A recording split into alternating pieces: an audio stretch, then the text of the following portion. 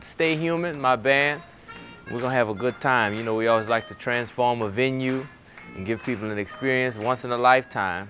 What we call the music is a live musical experience. So we always come to the venue that we go to. It's always different because every venue is different, and we try to figure out ways of transforming it so that everyone has an interactive experience. Going into the audience, coming from the balcony, just doing things, inviting people onto the stage. It's very cool.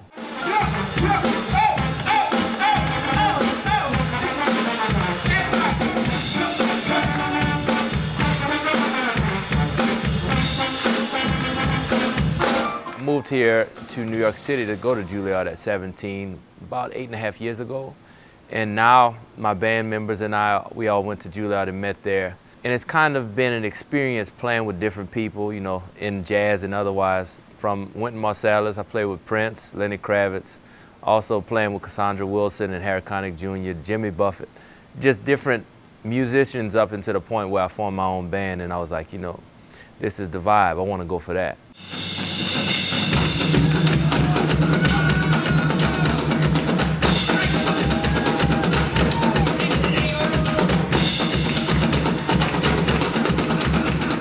You know, jazz is always changing. It's very modern. It's one of the things that, even though it's an older form and tradition from American music, it's always modern because it's happening right in the moment.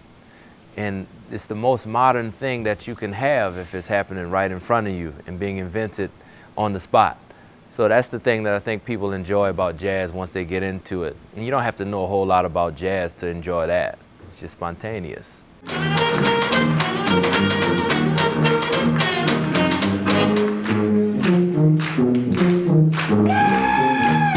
When me and the band are writing, I usually bring in ideas and come up with the structure or the arrangement if it's not an original composition. And then everyone kind of collaborates and contributes as it goes along and it morphs into the final product. But it's always a work in progress because we always like to keep things fresh and we adapt things to the venue, as I was saying before. So it's always moving and evolving. It's very collaborative and I like it that way. Yeah!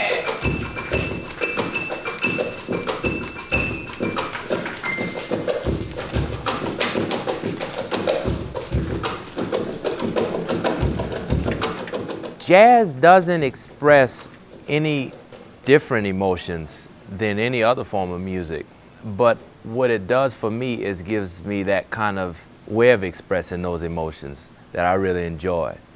And I think it has a unique way of expressing those emotions because there's such a group interplay. It's like 3 or 4 or 5 or 10 people at the same time, and they're speaking to each other and creating spontaneously in the moment.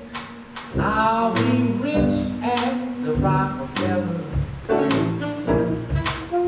with gold dust at my feet, on the sunlit side of the street. I couldn't imagine that I would be here 10 years ago or even longer than that, even shorter than that, 5 years ago. But I think that's the fun part about life. You don't know where you're going to end up. You can just do your best and try to figure out your direction.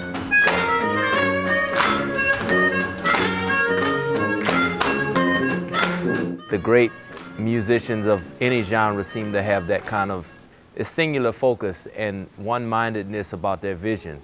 They know what they want and they know how to get to it. So I think that's a really important lesson to learn whatever you decide to do.